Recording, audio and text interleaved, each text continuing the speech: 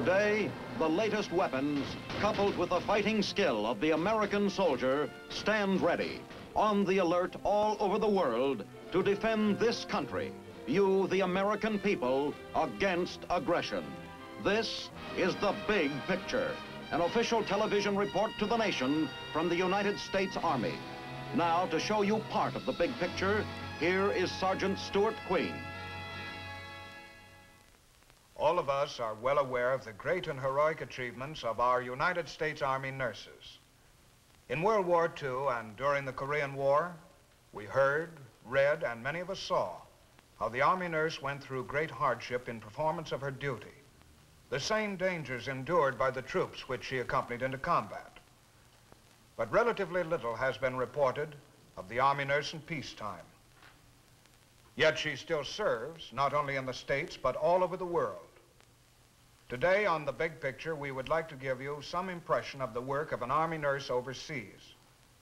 And not only her work, but how she spends her leisure time, and something of what she thinks and feels as she serves our troops and her country in the far-flung corners of the world.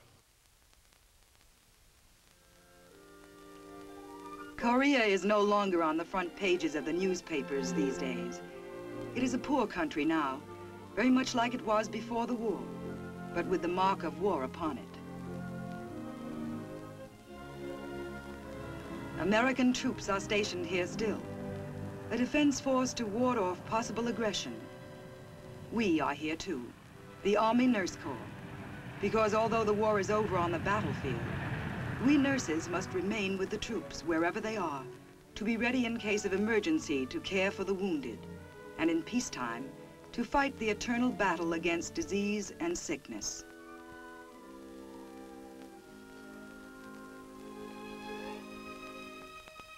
When a new group of nurses arrives at the airport, it's always something of an event, for the newcomers as well as the old-timers. But there's not usually much time lost between arriving and being assigned duties at the hospital. There's plenty of work to be done here. Each new nurse has a job waiting for her. But first, in Korea at any rate, a new nurse is given a proper outfit for protection against the cold of the Korean winter. The keynote of the costume is not fashion, but utility. It's not mink, but it's warm. For once, it's nice to try on a hat and not wonder whether it's the right one. Does it do something for you? You bet. Keeps you cozy at 5 below. The new nurses are on the roster now, and the routine of work in the wards has begun. All over the world, wherever our troops are stationed, the Army nurse is an ally of the soldier in his battle against sickness and pain.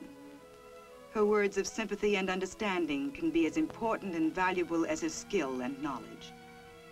Both are required if she is to really fulfill her role as an Army nurse.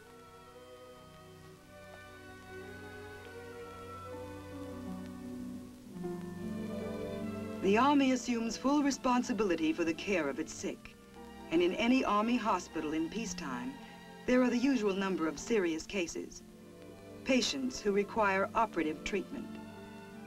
Army hospitals overseas are on a par with the best civilian hospitals anywhere, and at each stage of care, the most up-to-date methods are employed. We nurses stand by during an operation, trying our best to be the doctor's right hand, concentrating on playing our part, on making right moves during the teamwork of the operation. Being a skilled assistant at an operation, anticipating the surgeon's needs. This can be one of the nurse's jobs in an operating room. Such work requires special training. But when a patient is coming out of the ether after an operation, and the first face he sees is that of the nurse, and it is a pleasant, smiling face, this too is important in the care of a patient, and for this there is no training. When the patient is back in the ward, the serious work of returning him to health continues. Throughout his treatment, he is aided by the knowledge, skill, and understanding of the Army nurse. We nurses, especially those who have had considerable experience, are taking part in a program of assisting Korean nurses in treating their sick. Korea is still faced with many post-war problems, not the least of which is the health of its war-ravaged people. More serious Korean casualties of the war are being cared for in our hospitals, where Koreans are often employed to assist in the wards.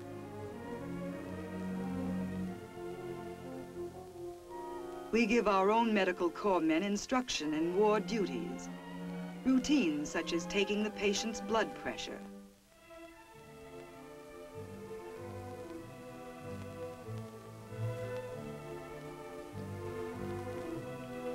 Teaching seems to be a major responsibility in the life of an Army nurse, especially overseas, where knowledge of modern methods of medical care is at a premium. Through an interpreter, one of our nurses instructs a group of Korean nurses in some of the techniques and procedures used in our hospitals. The newly arrived nurse takes a few days to get adjusted to being on her feet all day. So, in her off-duty hours, she is often off her feet. But those who are pretty well accustomed to the hard physical routine are ready and willing for active recreation when the day's work is over. We nurses enjoy physical exercise and take pride in keeping fit and alert. We must take care of sick people, and so we ourselves try to maintain our resistance against illness through regular exercise. A lot of being overseas is fun. Fun in sightseeing and exploring. Each country has its wonders, and since our troops are now scattered just about everywhere, an Army nurse has a chance to see a good bit of the world. In Seoul, Korea, at the Changdeok Palace, one can discover for oneself an ancient and fascinating culture. It's far more interesting being on the spot than reading about it in books. In general, the type of woman who becomes a nurse is interested in people. And in Korea, the everyday life of the people is just as fascinating to us as any building or monument.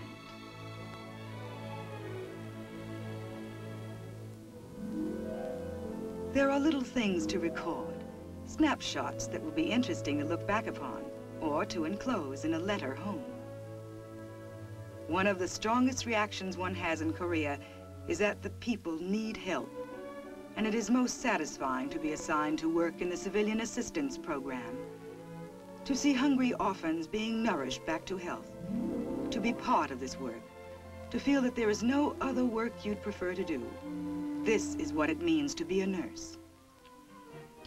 Being an Army nurse overseas is for nurses who want to go places and do things.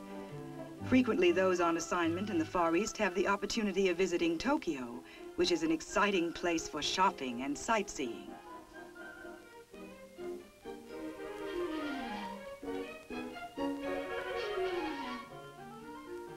A woman commissioned in the Army Nurse Corps finds out very soon that she is part of an organization which regards her as a woman first, then a member of her profession. Her life is not regimented.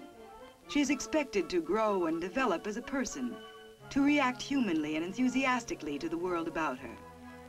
She is given the time to develop interests, to enjoy stimulating activity and companionship. Such recreation helps her to return to her work refreshed and ready.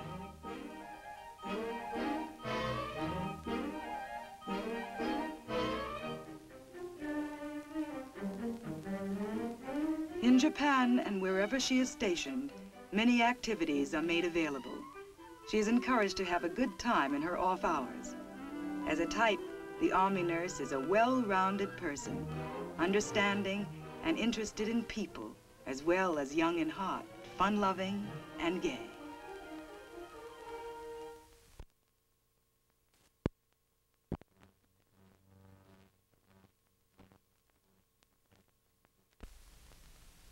A great many nurses are assigned to Tokyo Army Hospital, our largest hospital in the Far East. It bustles with medical experts who are here to carry out the mission of the hospital, as defined by its commanding officer, Colonel Charles Kirkpatrick.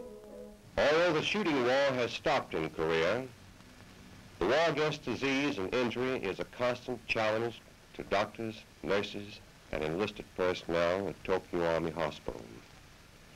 The health of our armed forces, American and other United Nations fighting men, is of paramount importance. Our job at this hospital is to keep these forces in good health. To this end, we dedicate all the skill and resources of modern medicine and surgery. Think of the largest hospital you know, and you'll begin to appreciate the size of the Army Hospital in Tokyo. There are hardly enough American nurses to do all the work, and for this reason, it is a practice of this hospital, as it is elsewhere in the world, to employ foreign nationals to help us out. The young Japanese women who work with us are pleasant and gentle and most efficient. They seem to be born nurses. What is a born nurse? Can you tell by the way she moves, by the way she uses her hands to prepare the sterilized hypodermic needle, and by the manner in which she administers an injection? Can you see it in the way she dresses a wound, in the way she places the gauze over the exposed flesh? The answer is yes. All the little things help to show whether she's right for her job, whether she is, as they say, a natural. But something else should be in her character, too. An awareness of the patient's wants and needs, an ability to sense something of what he feels, a desire to help him in his distress. To sense his different moods, to be able to bring good cheer when he is alone and feeling his loneliness. This can be as valuable as any medicine in the world. A nurse who enjoys her work gains in medical knowledge every day. What's more, she becomes a source of knowledge to others, passing on what she has learned from her teachers, doctors, and top medical experts. It's a kind of system, this education one receives in a big hospital, and everyone benefits, especially, and most importantly, the patient.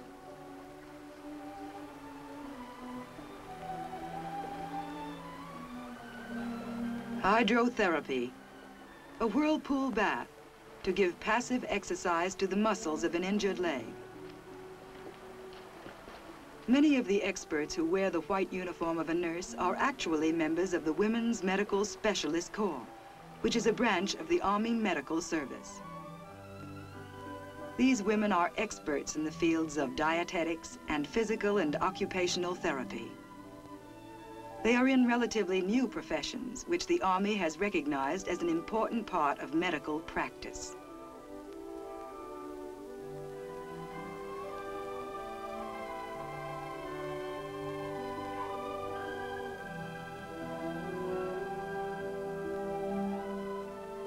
Since the Army assumes the responsibility of providing medical care for the serviceman's family and all additions thereunto, those children are fortunate who are cared for in the Tokyo hospital. For here the pediatric service is the finest, and those nurses who are assigned to it find their task a source of continuous interest and pleasure. There are moments, however, when the patient sees no pleasure in anything. Traditionally, it has been woman's role to tend the sick, but it is her natural and instinctive role to care for the young. And with young children, the Army nurse is very much at home.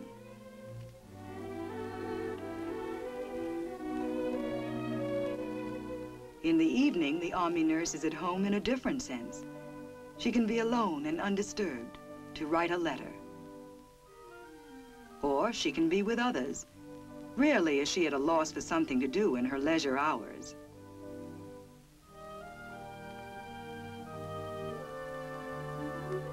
What she does with her free time will depend to some extent on where she is stationed. If she is lucky enough to be stationed in Hawaii, she will have absolutely no problem enjoying herself in this land of sunshine. The Army hospital in Hawaii is as modern as they come, and while building the best for the patients, the Army did not neglect the nurses, whose quarters are attractive and comfortable.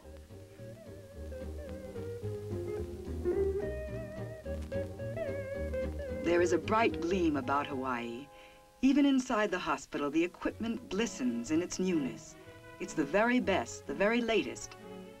However, the appearance of things is not of the greatest importance in your work as an Army nurse. Wherever you are stationed, you will find one factor to be of greater consequence than any other, and that is the satisfaction you gain from your work.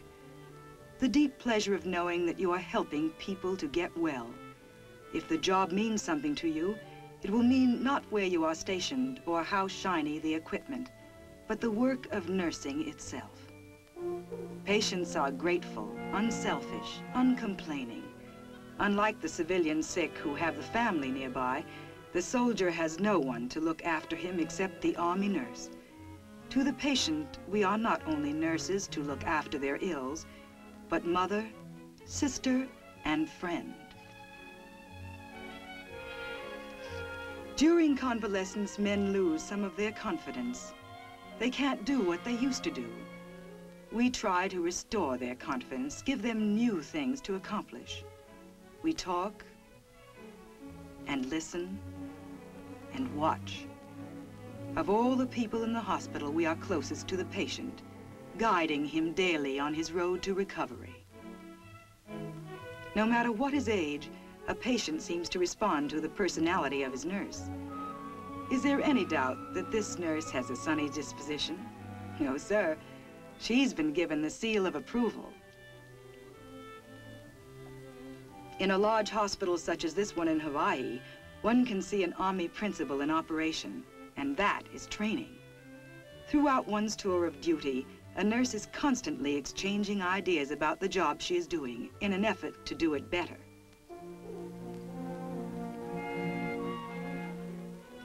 One basic and rather pleasant fact about life for the Army nurse overseas is that there are usually a good many young officers who can be counted on as escorts.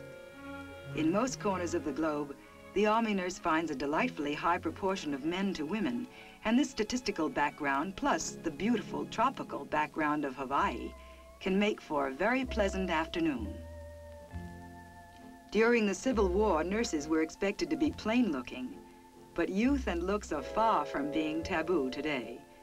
We have come a long way from an ancient conception of an Army nurse, and today she is a freer and happier individual because of it. Today she knows and enjoys the excitement of travel. Her work takes her not only to Hawaii and areas of the Pacific, but to Germany and France and the Middle East. Here in the United States zone of Germany, she is close to the world behind the Iron Curtain. What is duty like in this part of the world? Let us follow one nurse during the first hours and days of her new assignment in a foreign land.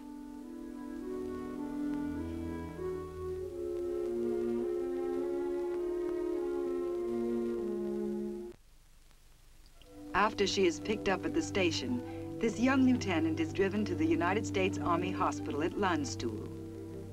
Like any officer in the Army, she goes through the preliminaries of signing in at the new post and formally meets the officer who will assign her to her new duties. All of this is formal and military, but friendly.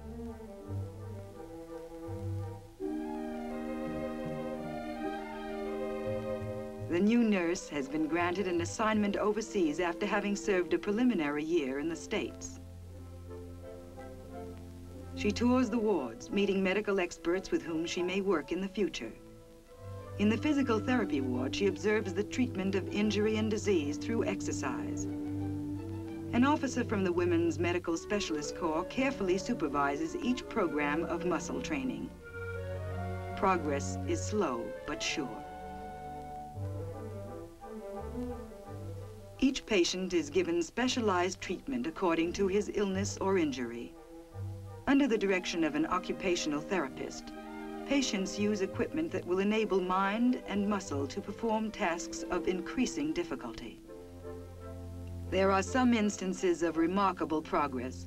This etching in plastic indicates very fine coordination of muscles, as well as artistic expression. The patient has reason to be proud. A highlight of the grand tour is a visit to the pediatrics ward. The new nurse may expect assignment to almost any ward, depending upon the immediate need of the hospital. Although she may be assigned here and become something of a specialist in working with children, she is required to be first and foremost an expert bedside nurse, capable of providing efficient basic care for all types of patients, old or young.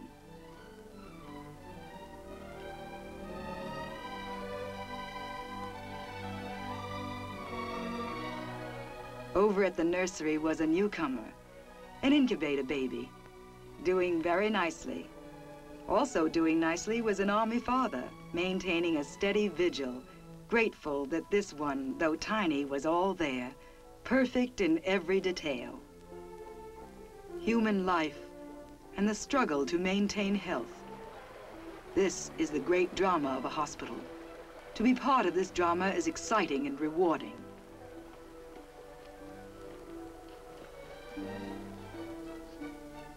The skill with which simple bedside care is performed, this can be as much a matter for pride as vast specialized experience.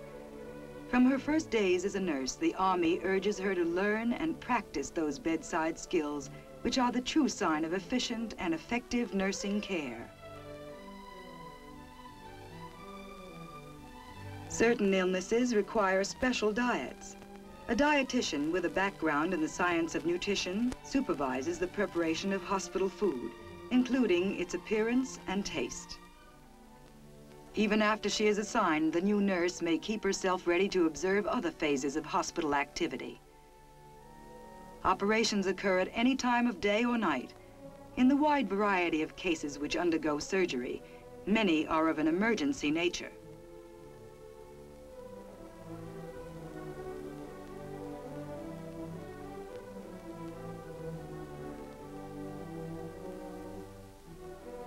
The patient is wheeled into the operating room.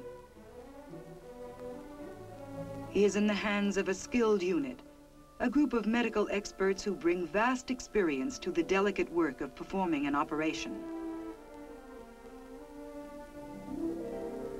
The surgeon calls for the anesthetic.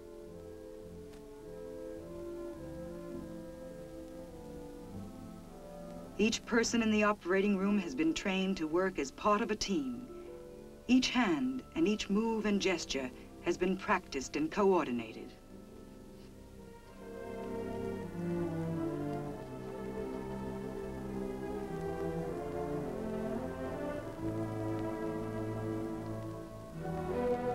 The teamwork of the operating room is in a sense the principle by which the entire Army hospital functions. Each member of the staff is taught to work with others, to depend upon others, and to be completely dependable. To a nurse, as well as to others, there is a feeling of unity in being part of the team, a sense of belonging. Soon after she has become acquainted with her hospital and its work, the new nurse looks forward to seeing the sights. The book of photographs pictures Heidelberg, and the real thing is close at hand, just across the river.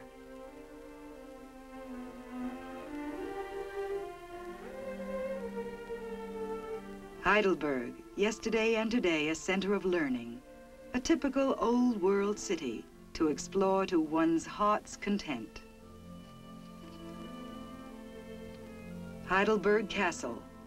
Since our new nurse will have 30 days of free time during the coming year, she can plan to visit other places of equal interest in Germany, as well as in other parts of Europe. If she is up to it, there can be many hours more of browsing in Heidelberg shops. In Germany, an Army nurse may apply for admission to special courses, such as the one given at the hospital in Neubrück, in anesthesiology. Other special courses are open to nurses in operating room technique, neuropsychiatric nursing, and in hospital and nursing administration. The 52-week course in anesthesiology is expensive, but free. A comparable civilian course would cost at least $1,000. All the newest anesthetics and methods are taught, and the student learns to exercise great care in the use of this equipment. Army nurses, whether specialists or not, try to keep pace with changing medical practices. Both in the hospital and in these specialist courses, there is frequent contact with top-flight medical personnel.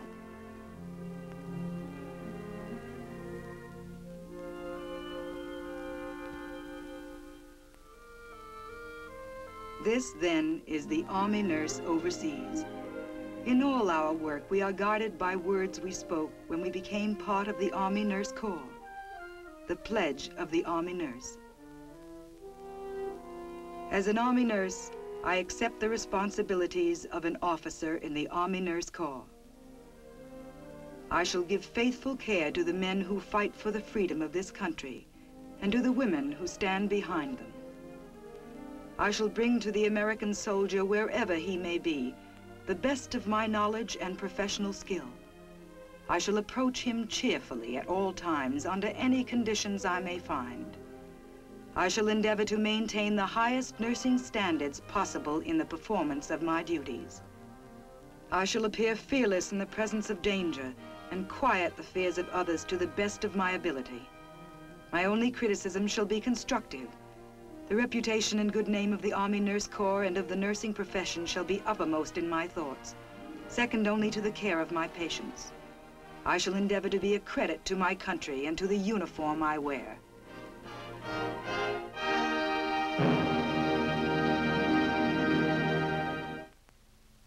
We are happy to have presented this impression of the Army nurse overseas, and we feel that you will join us in a tribute to her for the fine work she is continuing to do in the service of her country.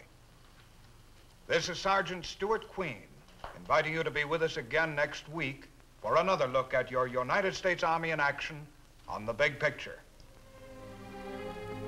The Big Picture is a weekly television report to the nation on the activities of the Army at home and overseas. Produced by the Signal Corps Pictorial Center. Presented by the United States Army in cooperation with this station.